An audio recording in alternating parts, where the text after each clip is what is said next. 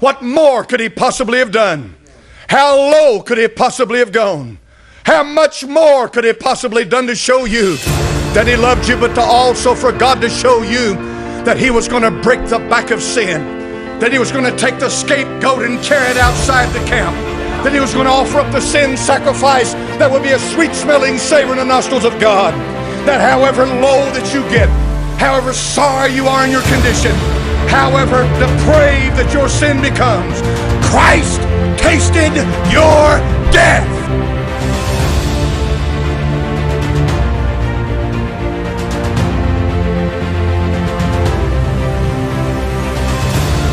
You ought to be doing some thinking about where you're going when you leave this world. There's one thing that is absolutely certain, and you ought to know this. You should know it and come to face with it, come to the facts and settle this. You are going to die.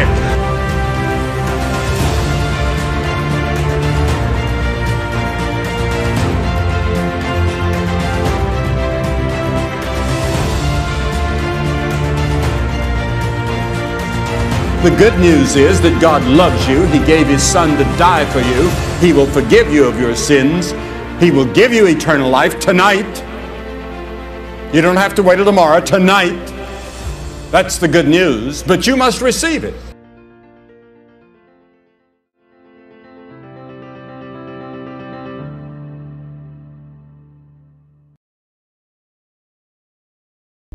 You are from this world, but I am not from this world. That is why I told you that you will die in your sins. And you will die in your sins if you do not believe that I am who I am.